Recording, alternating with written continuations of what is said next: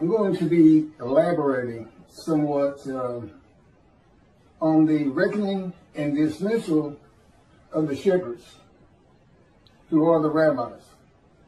And I'm going to get into that, the definitions themselves, what this means, and in part why God has done this. One thing I want to make emphatically clear, since I hadn't heard one word from a rabbi, and I'm quite certain, as a group, maybe not all, as a group, they had no idea there'd be a reckoning and a dismissal by God. They would not enter the scroll of remembrance, which means they don't see God's heaven for the Jewish people, which is something you do not want to miss. Because they just talk about the messianic era. All of a sudden, Moshiach perfects the world. Everybody loves the Jew and exalts him in the world. The world speaking Hebrew. And the sole existence of mankind becomes to know God. Nations love nations. Things that simply cannot happen. And what do they leave out? How about God might hurl your glory to the ground or utter destruction if you don't recognize Elijah?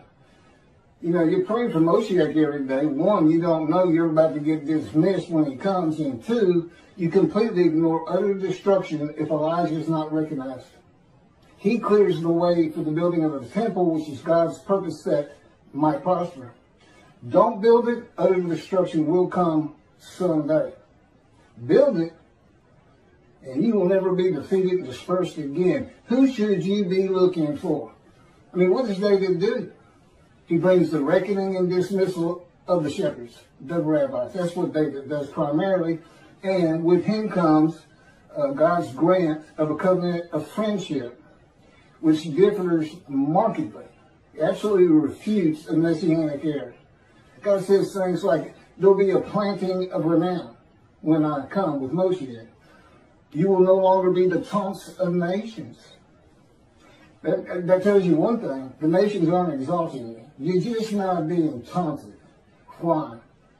God's in his temple again. And they're not quite sure if it's true or not. For the most part, that would be the majority. And of course, the covenant of friendship. Well, that is the covenant of friendship. No longer dispersed. You will not be defeated, dispersed. The temple in your midst. The world will know God sanctifies Israel. That's what you get. You don't get perfection throughout the world. You don't get exalted throughout the world. If that's what God had intended, this is where he did written it. In the covenant of friendship. It absolutely refutes it.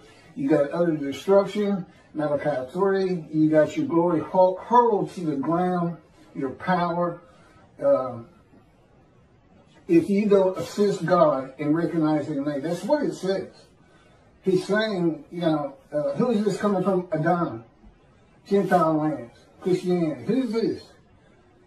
You know, the people's no one listen to him, and he's not happy about it, and he says it, I think it's verse 3, could be, he's stunned that he's not getting a response. Particularly, and I know why now, the mountain of evidence that has been presented to the Jewish people on these videos cannot be surpassed by any other man to come. I'm either him or he ain't coming. Which is it? God said he was coming. God's righteous servant. What was David? A servant who was righteous. Who was Elijah? Servant who was righteous. Who was Moses? Servant who was righteous. Who else? Who we missing? God's righteous servant. One description, 4 righteous servants. I am all 4 men. I just reposted it again. I have a verse-by-verse commentary solely showing how I and my life fits Isaiah 53 and explaining it. Explaining what he was wounded for our sins means. No man has ever been able to do that before me. Certainly not Toby a singer with his absurdity, an absolute absurdity. 6 million Jews die and then a ram guilt offering. That's not even all of Israel. That's about 1/3 of Israel at the time. Nobody got long life. It looks like Hitler's the one who made the sacrifice, and he didn't get long life. No one's made righteous because of it. It's an absurdity. Okay, he couldn't come close to interpreting the true meaning and the way to make this understandable. Isaiah 53 is in large part a snare. Okay, God knew the Gentiles were going to take your book one way or another. And he set them up. He set them up for the day of the Lord, and he set up the rabbis too. He knew you were going to be practicing a messianic era. All of these are proof, as I straighten all this out, putting forth what he wants Judaism to be. This is what God wants Judaism to be. Not what Rambam wants it to be. He doesn't even want the entire world to be simply to know God. It's not what he wants. Primarily, God, what are you doing? What are you doing? I'm creating a new heaven, he says that first, and a new earth. What's new about the heaven you're creating? What changes? I'm going to have a new host of angels, the angels of Israel. And I want every Jewish, all of my children to go through the same thing they've all had to go through. Anti-Semitism, racism, bigotry, having to survive on a planet that simply does not like them. That's what he's looking for. That's the angels of Israel. You got your own unique personality. 613 laws.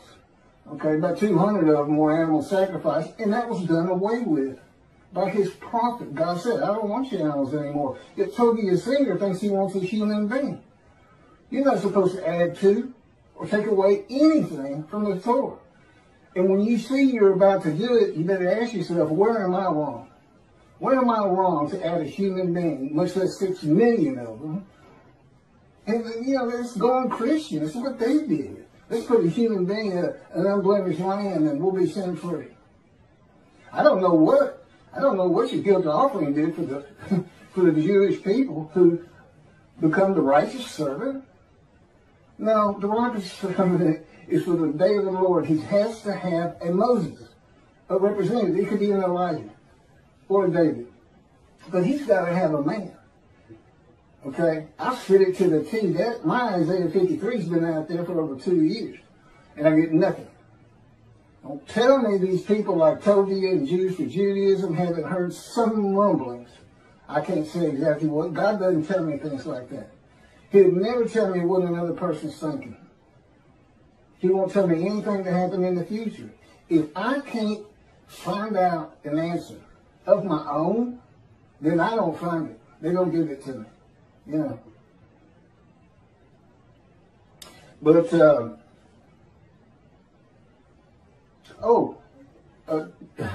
one of my first lessons, and this is for the rabbis who think God, this can't be, or he's not David. We're not reckoning with him to dismiss. They just want to pretend it's not there. Yeah, you're not going to heaven.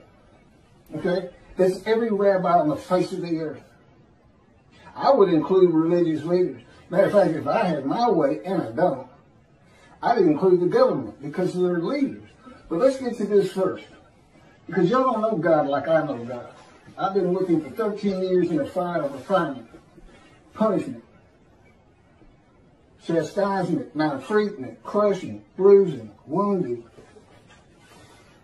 And it is constant and incessant. I will say this, I couldn't see it for about 5 years, but it has changed me. I am such a different man today than I was. When this thing started, I was no more capable of handling the tasks that are before me, since it's clearing the way for the building of the third temple. Just talking in front of people. I was a lawyer, but I was a book lawyer. I didn't like talking in front of people. Matter of fact, I can't remember a time I ever had. I wasn't sociable. I was a loner. All that's different now with God in me. The Spirit of God, you know, I'm in my spirit, and my spirit's in me. Guess what? God's in his spirit, and his spirit's in him. It's the same thing. And his spirit is an angel of his presence. He made an angel, created an entity, a person, in existence, with emotions. And for his body, he did not give him human form and wings. No, His body is the Spirit of God.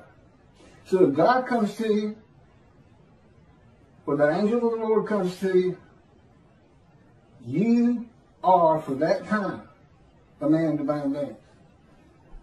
Now the man who wrestled with Jacob, that's just, God just saw a fella near Jacob, woke him up, told him, I'm the God of this land, Abraham, Isaac, and Jacob.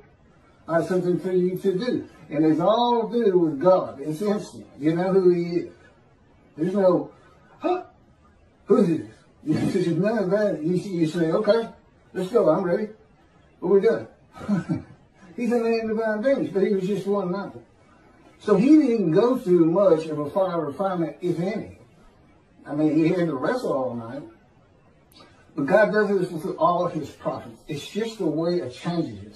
It's like, you know, he has to break our will. And he can't have me snapping at people. I was known as a fighter. And, you know, if you said something to me that I didn't like, I didn't respond verbally to you. I just hit you. I just laid into you. Fight's on. Nobody talks to me like that. That's the kind of girl I was. And that's, God said, this was taking so long. Because it's got, the last 3 years have been the worst out of 13. Going on 14 now. It's, you know, as he says, it just takes more to get the response out of you, the small change that I want out of you. And I'll tell you, I'm ready. I am flat out ready. And what is a problem with your people? They don't know who you are. When you say utter destruction is coming, you're not fooling around. Here's what, you know, you kind of get one personality of God in the Hebrew Bible. You know, it's not far ranging. But what he showed me is based on the following. This is one of the first lessons he gave me. And anybody can look at this. I don't have my glasses on. I'll get through it the best I can. But this is the chapter that leads to the purpose of the Temple Mount. And it's 2 Samuel chapter 24, verse 1. The anger of the Lord arose. Okay, I got to get my glasses. Bear with me.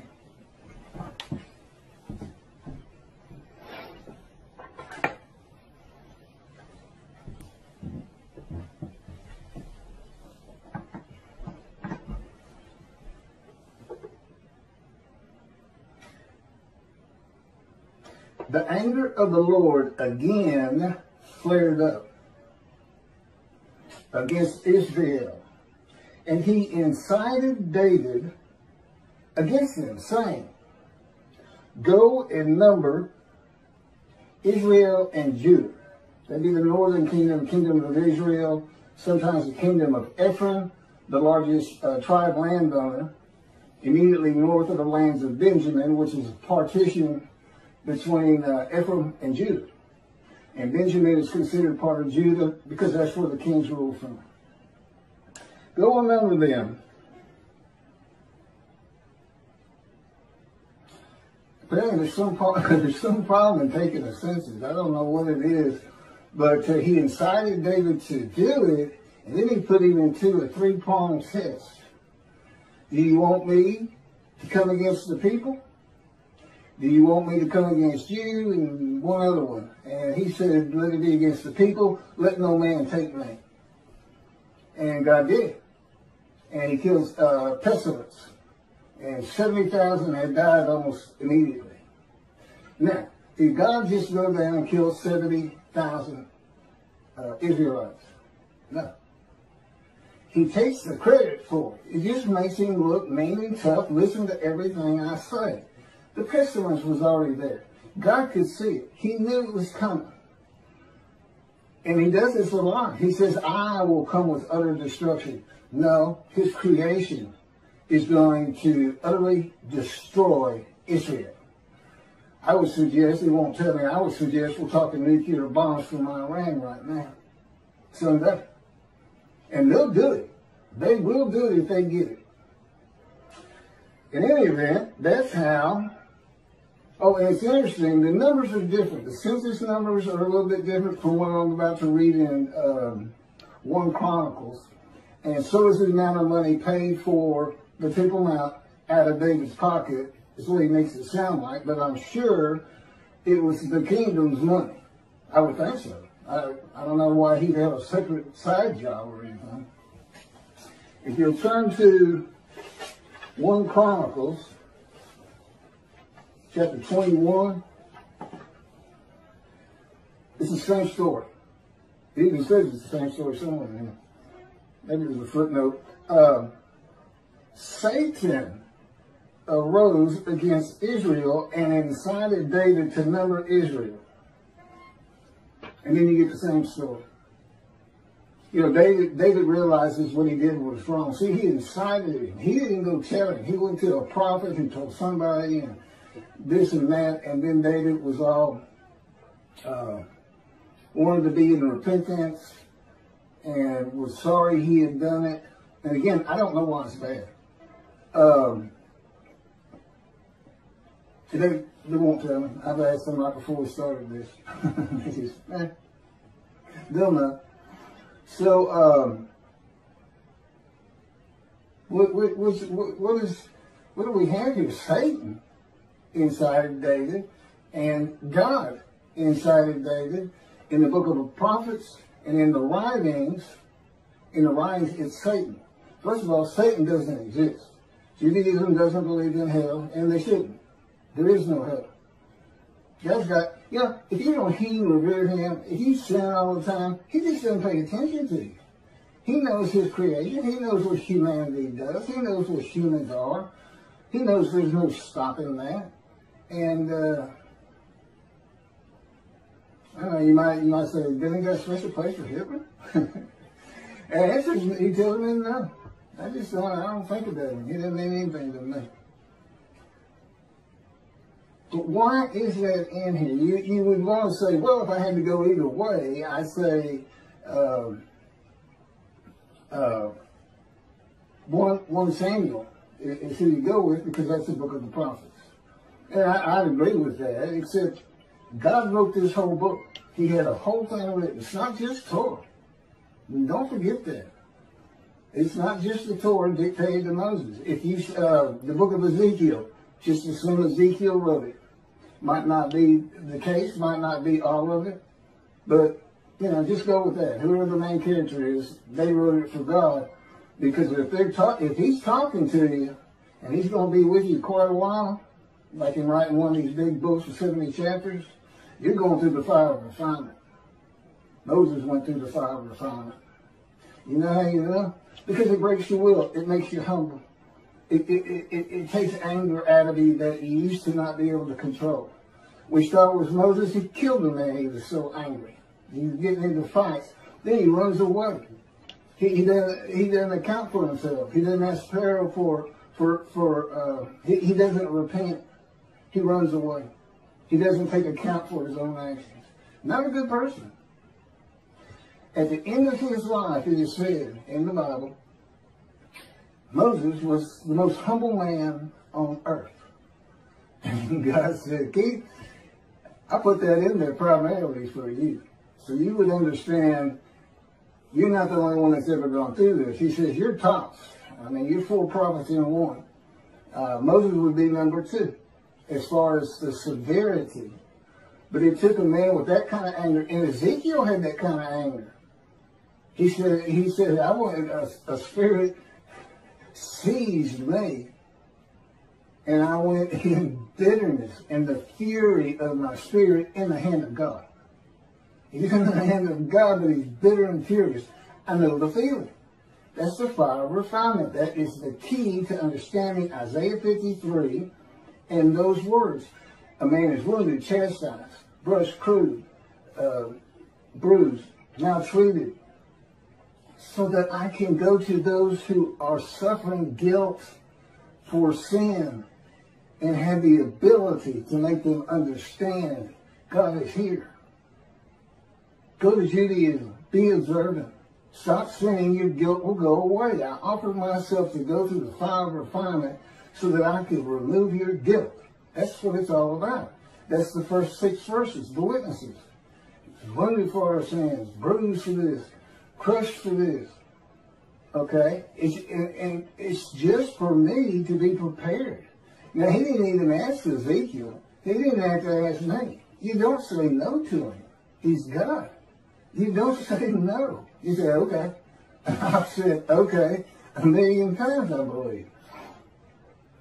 But, so to explain this, God says,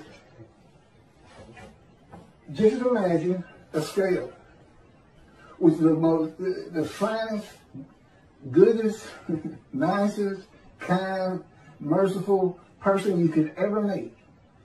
And down here, put Satan, the meanest, most vile, brutal, doesn't care about your pain.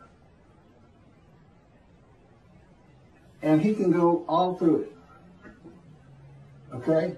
He literally decides what emotions he's going to have. Now, I'm in the fire of refinement, and I call this the black hat, this the white hat. This is what he told me. And we have a lot of good times in here. I mean, there's a lot of white hat. And the Holy Spirit's always in the white hat.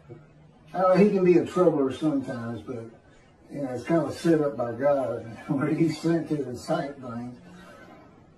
And then the black hat. This is where he is with me most of the time. The fire of refinement. But we get over here. The point is, he's not just listen to what I say, or I'll put a pestilence on you. If you don't stop sinning, I'm going to exile you. I'm going to take your temple. That would be someone over here, not necessarily to Satan, but he said that's why that was written that way. So I can tell you about it. But he's really, I mean, when he's flat out in the middle, I just love that personality. It just does me well. So he wants me to tell the Jewish people about him. And my story, there's a lot I can't get into. I mean, he told me two things right off the bat. One, I don't care about your pain.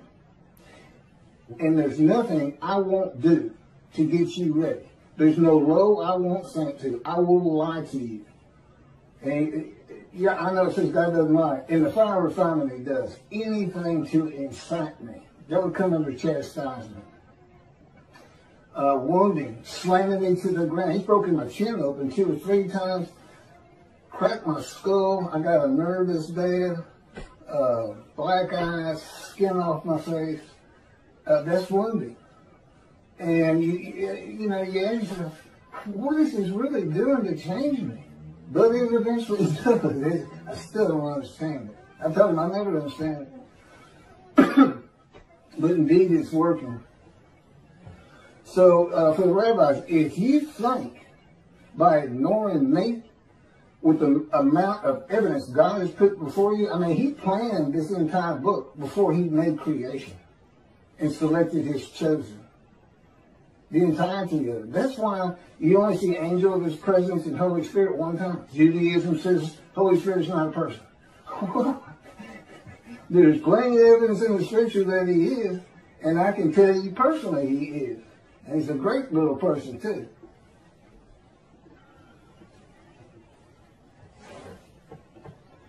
But let me carry on. It's somebody, he's not, I guarantee you. If Toby, a singer in Jewish for Judaism, was sitting back there going, well, we make money. Oh, that's what they wouldn't say, we make money on Isaiah 53. Or we can't say we're wrong because of your arrogance. And the ignorance that you show in your commentary just defies logic to me, because God told me from the get-go. I was an atheist for 50 years, had nothing to do with religious people. He said they're a very intelligent people. Judaism is well-based, on the ground, all makes sense. This is what he told me in the beginning. And since then, I learned a lot different. I don't think much about their capabilities at all. Remember, I'm a prophet. God taught me. God controls my mind, my thoughts, my words, my physical motions, because I'm in accords with his power. He can spin me like a top if he wants, slam me to the ground. He can make me shake like a leaf. so that when I try to eat, I can't hold my food on the utensil. I end up having to take the bowl and put it, just embarrass you. I think you're really humiliating me. It is maltreatment, but I can tell you, I sure don't like you doing it. And he's done it. He'll do it with my legs, where you feel you're going to fall down. Sometimes I dread walking down the steps when he's got me right in the midst of. He calls it a 3-day thing, where which is at least once a week, if not twice. That's the kind of thing I'm talking about, and eventually that kind of maltreatment, changes you. And it also makes me, I know what I've been through. I know the pain that I've been through. And I'm not even counting the accidents he put me through, being shot, giving me cancer, shot through the abdomen. I'm just talking about since he came and started talking to me when I was 50. Well, let me go over this reckoning again, because apparently it's just not getting through. And if those particular rabbis aren't listening, I get plenty of views. I mean, I guess 4,000 now or something, which is nothing for the big boys. But, I'm not a rabbi. Certainly not anything to do with Christianity, Pastor. I stayed away from religious people. I can't ever remember having a religious conversation until I was 50 with God, when he said, let's go buy you a Tanakh. And I said, what's the Tanakh? And that's when he started teaching me.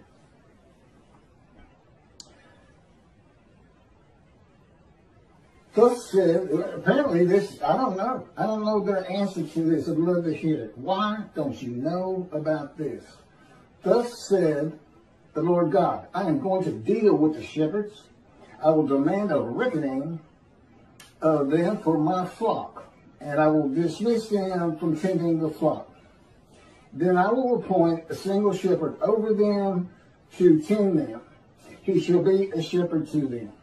I, the Lord, will be their God. My servant David shall be a ruler among them. Not a king ruling over them, among them. In the Mishnah Torah, Brandman's got 2 chapters on King David, and he's making every bit of it up. He's thinking, what would the Davidic dynasty be like today? And off he goes. None of it's in the Bible. None of it. King Moshiach will study Torah all the day and all the night. No, he doesn't. Not even close. I said, they got the Torah down. I don't need to, I know enough about it. It's not like I haven't read it, but it's not like the prophets, and to some extent the writings.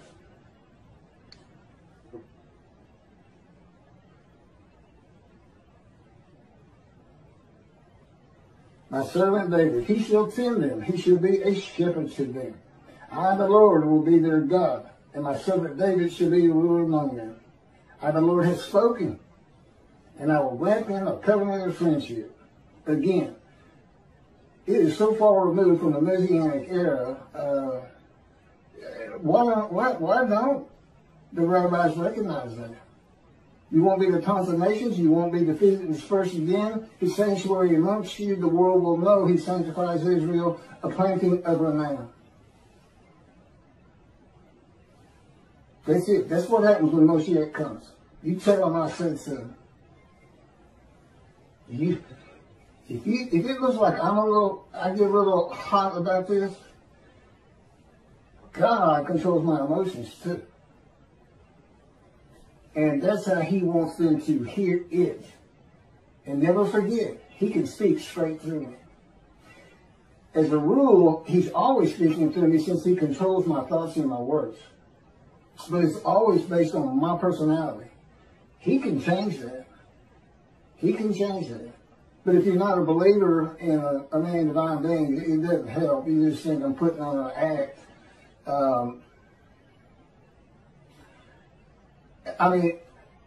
I've had conversations with him where I'm looking into a mirror, okay? And when you're talking to people,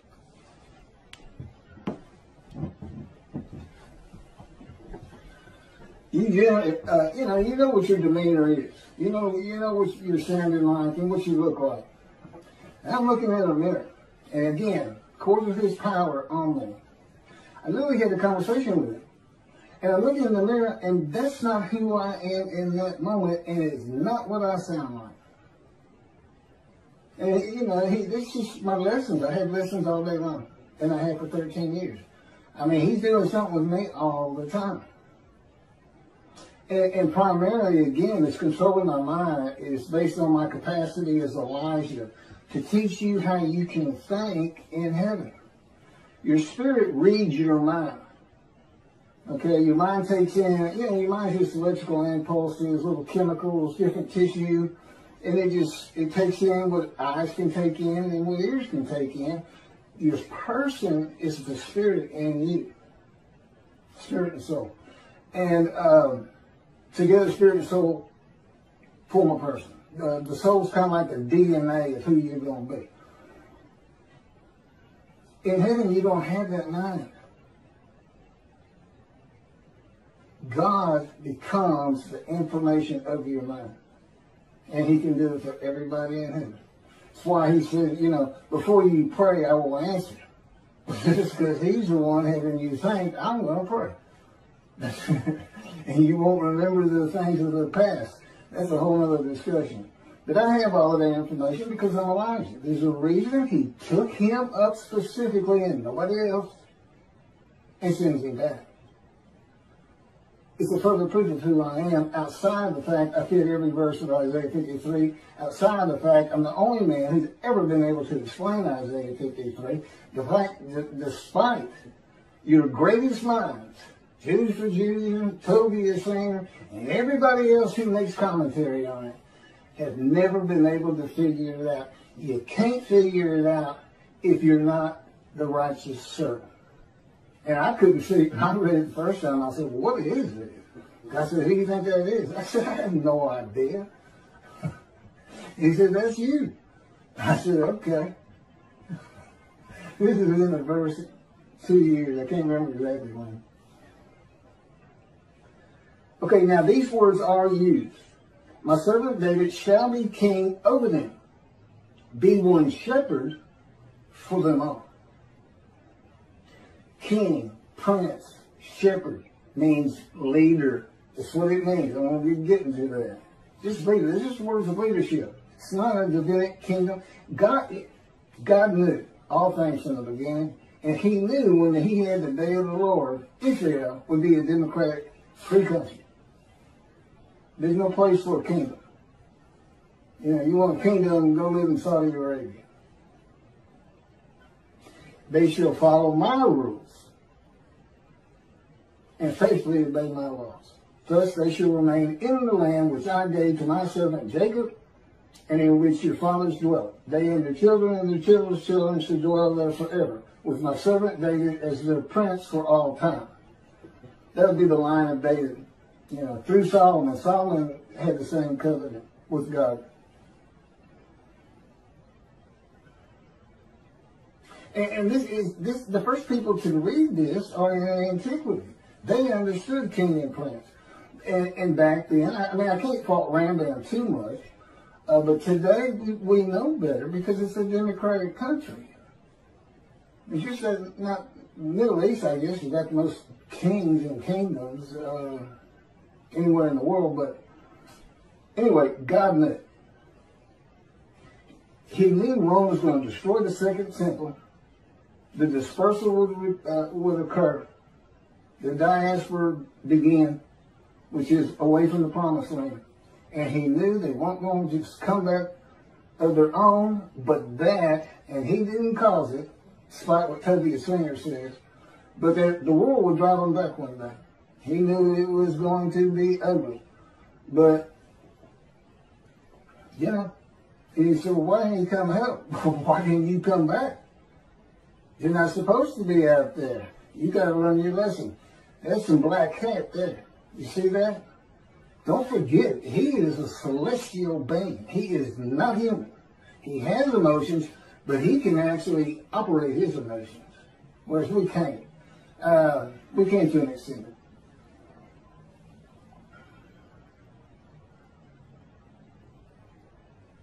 Okay, in today's world, with so many synagogues and people of Israel, the best interpretation of this dismissal is that will be a leader of God's flock to tend them and be a ruler among them. Like a rabbi, a person with knowledge, a teacher. But I'm not getting ordained or anything.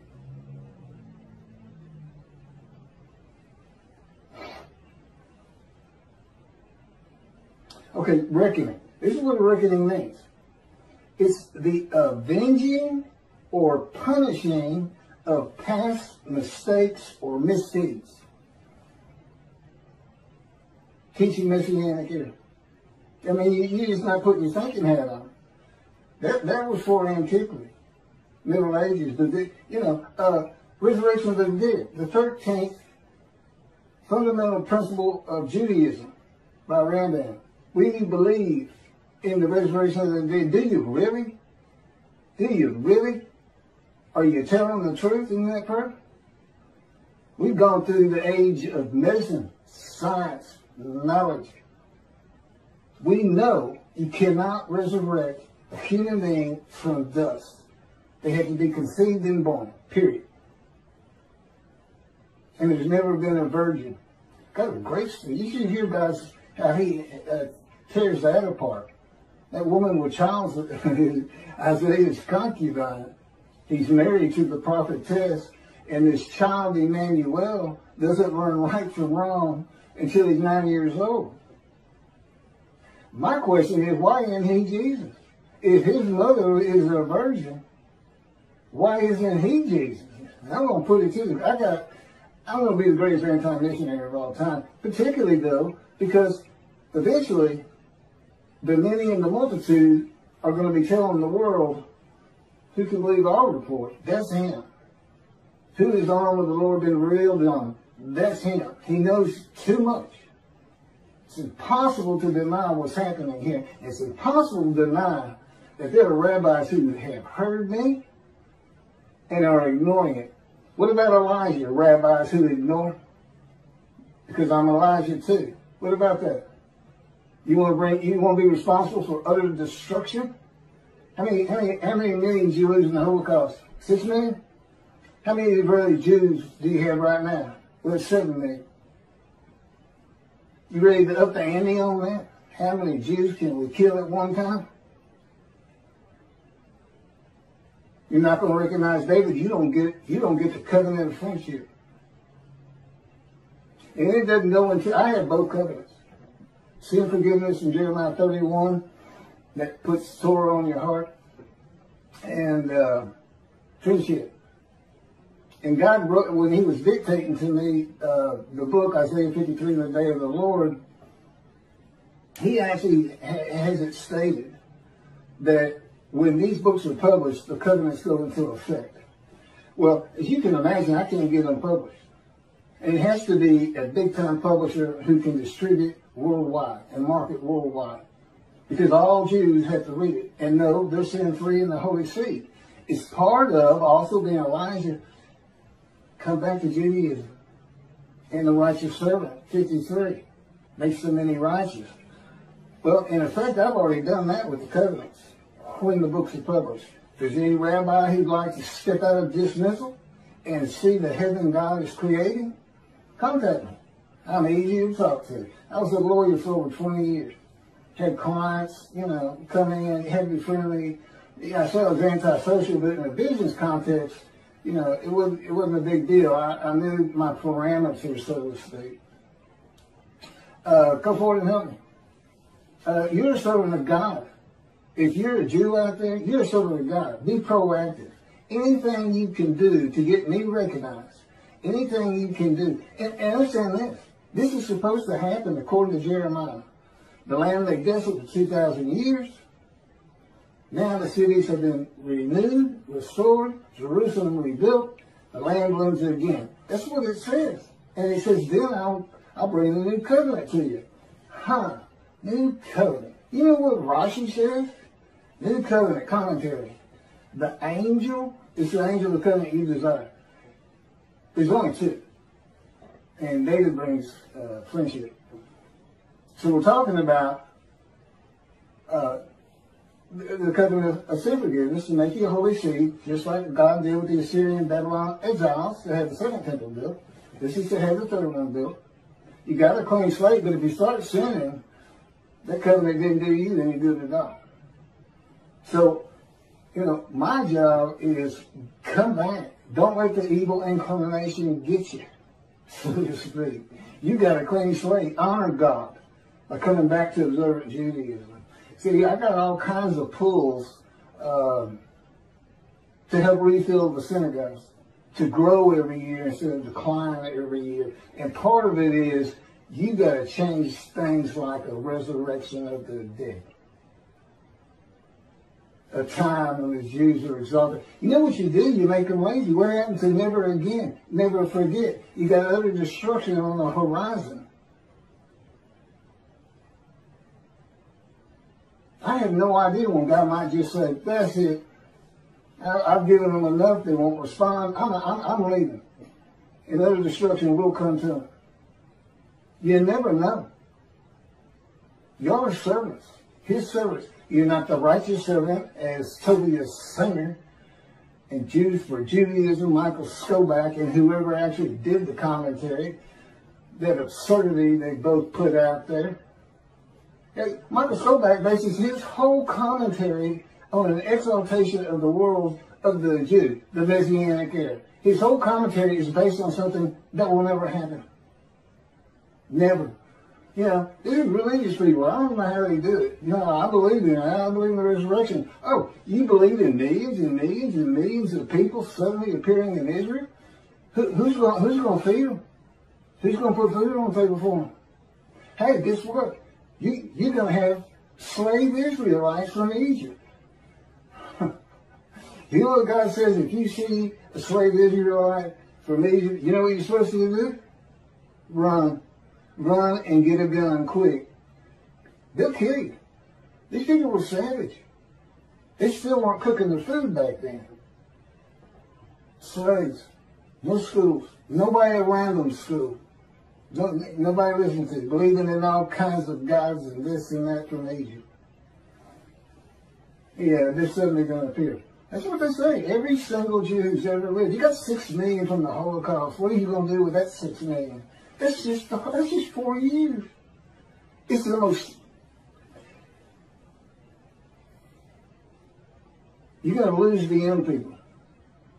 You know, they're always looking for fake news. I guarantee you, if I sat down there at the synagogue when I was a young man, and I didn't, of course, I'd have gotten up and walked out right in the middle of it. You're saying, what? You think every Jew who's ever lived is not rise, old bones, rise. And their soul is going to come from some keeper of the soul's place and come into that body. That's your belief? Well, I got to go. I heard y'all real practical, down to earth. You know, you had things to do. You had Shabbat. You had holidays. Mitzvahs. But I'm not listening to garbage, okay? I'm a man of reasoning and intelligence.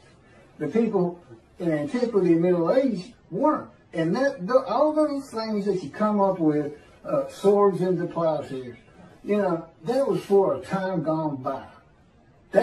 Man will always be at war, period.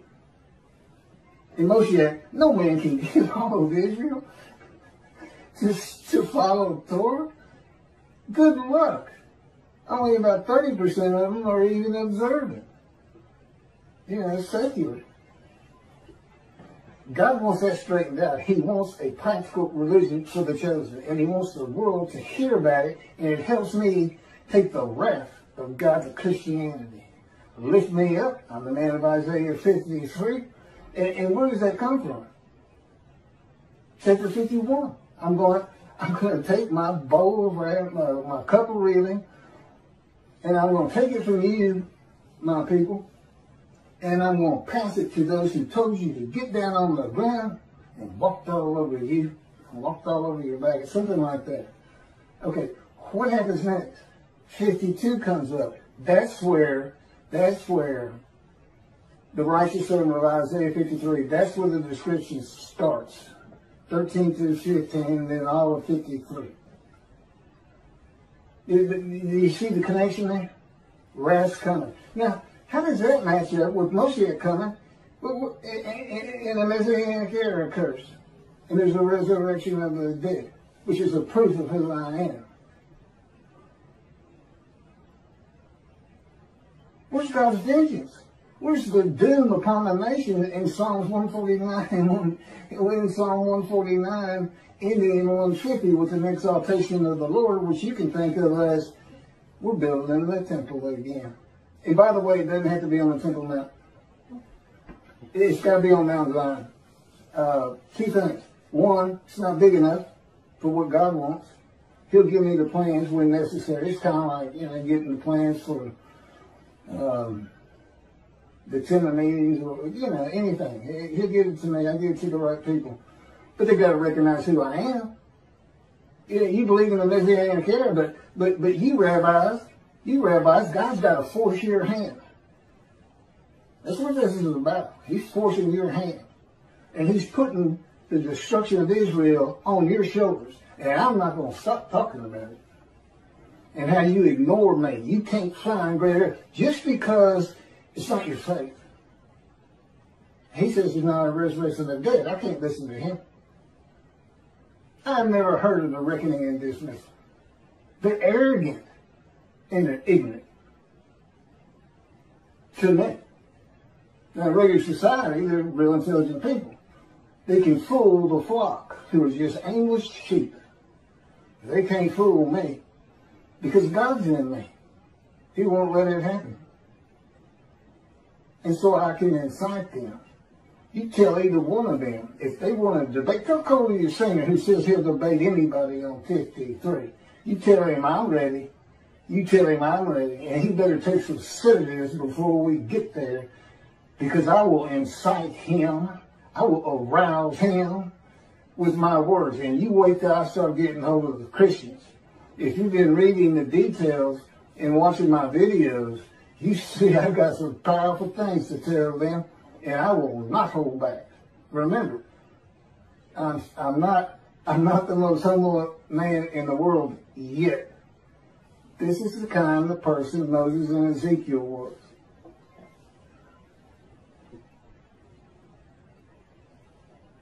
Reckoning, the avenging or punishing of past mistakes or misdeeds. It's not just the Messianic era. How about these two, Tobiah and Skoback, Jews for Judaism? I can't imagine they really believe what they're saying. They probably had to work and work. How can I explain this part?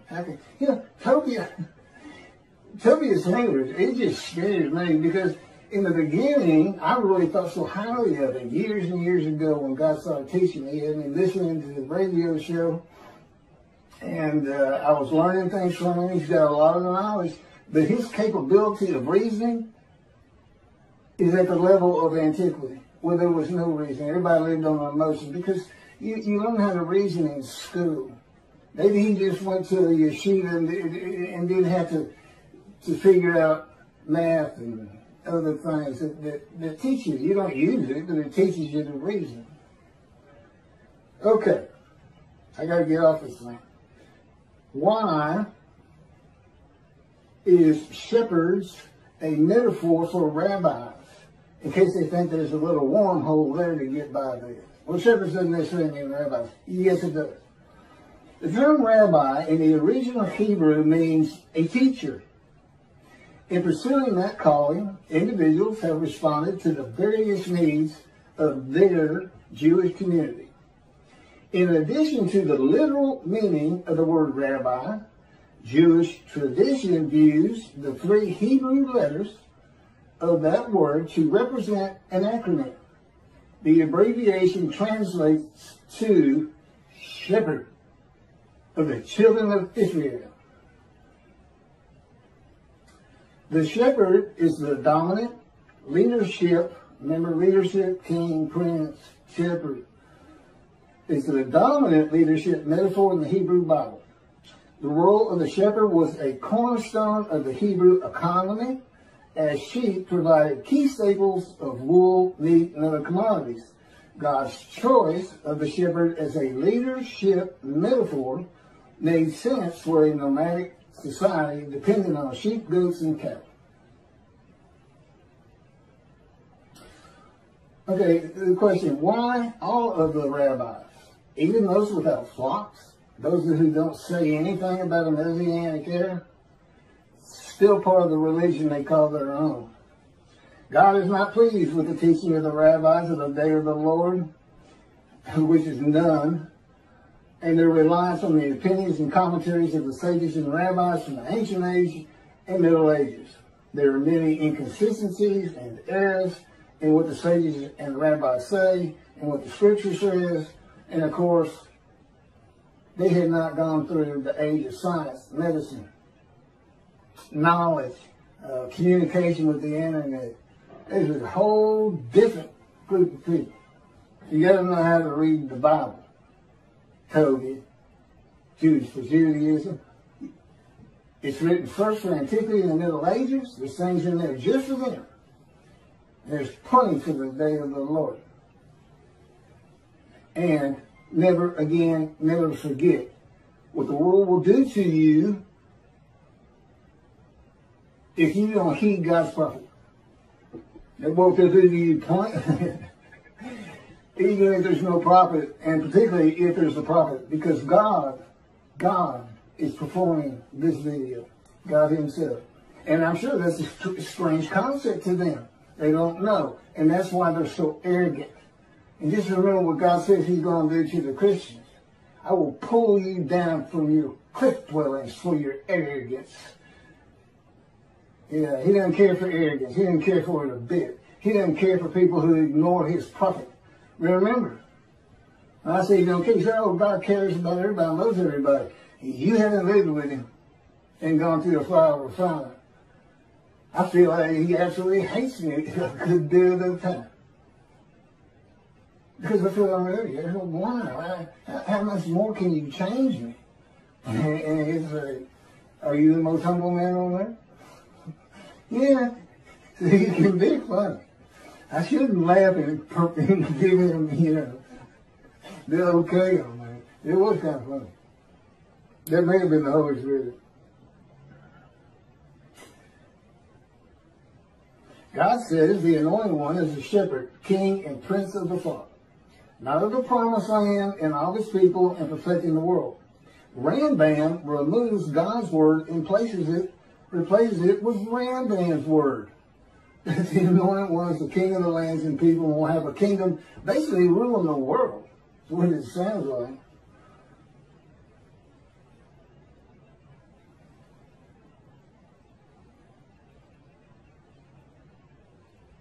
God says the prophets were rarely listened to by religious leaders in biblical times before he stopped speaking to the prophets. There's arrogance.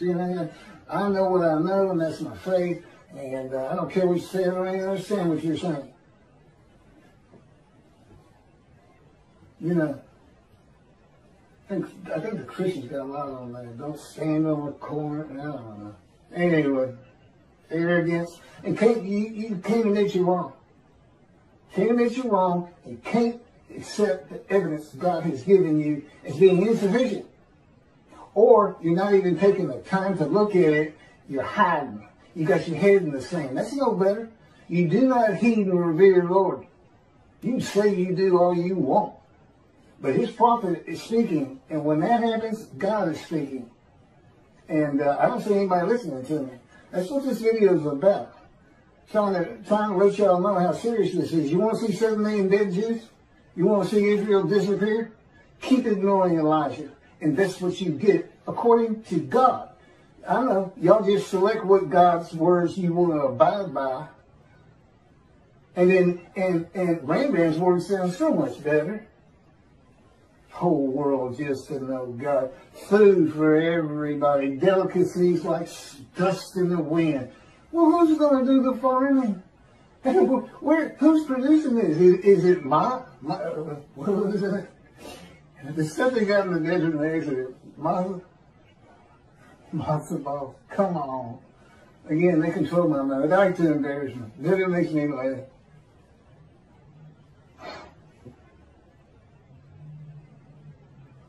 Okay, all this comes from God, by the way. Interpreting and teaching what God actually says will not bring in many donations for the reason that the flock will want to know why God is going to have a reckoning with them and dismiss them. They will want to know what the sages and rabbis have done to anger God. The rabbis must learn how to read God's book, the Hebrew Bible. The two books he dictated to me explain what all that means. They must be read and taught to remove the dismissal. And if you're not a leader, if you're just an observant Jew, you go to synagogue and all this and everything, tell everybody you know. You're a servant of God. And his words come from me. This is when it's supposed to happen, unlike Jesus, who prophesied 5 times when he was coming back, and every one of them was false and failed. He didn't come back. He's gone. He's a myth anyway. He doesn't exist. If you see a Christian and they want you to ask you what you think about Jesus, tell them he's a myth.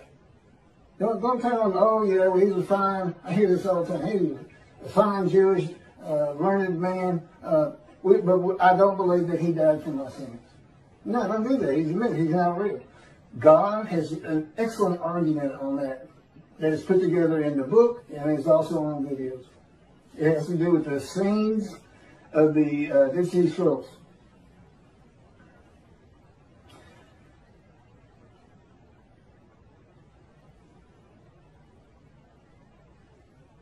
Okay, well, my camera's got to be it goes off every half hour. I'm going to just keep reading as fast as I can. I don't think I'm going to be able, but I'm not, that'll be the end of this video, which will be about an hour long. God has never changed the will of men or how they think of him and the Jewish people in time. Any exaltation the Jewish people receive from the world will come through the efforts of God's righteous servant. That's me. But with him in control of everything I'm doing. As directed and commanded by God as he did with Moses. Moses was a man of divine beings. I am God's servant David, the only shepherd of the flock God recognizes, and my unwritten purpose, we know what the written ones are. Go see what Elijah's clearing the way, recounseling families back with Judaism, God's righteous servant, making the name righteous. You mentioned the prophet like Moses, you're talking about somebody who will write his words and speak his words. Nobody's in bondage today, and that's the other thing he did. Elijah, asked him about heaven.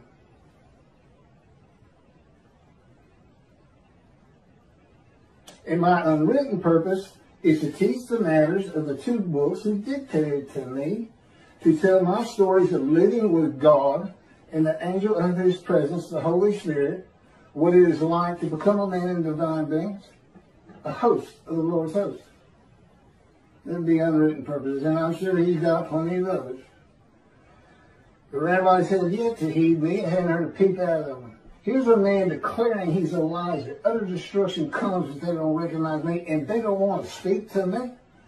They don't want to get them books and read them. I know Toby had for the most part, because nobody from Israel has read them. I'd be too embarrassed. And in his arrogance, in his popularity and stardom, he's not even checking it out. Total disregard for utter destruction and death of today, 7 million Israeli Jews. Utter destruction. They doesn't leave room for, yeah, some might get out. Good luck making it over to Europe. If they're going to make you, they're going to have you surrounded at the same time. It's about time they read God's books. It's scripture. It's not canonized. It may be one day. But it's scriptures divinely received, verbally given to me. Keep go to your computer. Write this down. There's a whole lot.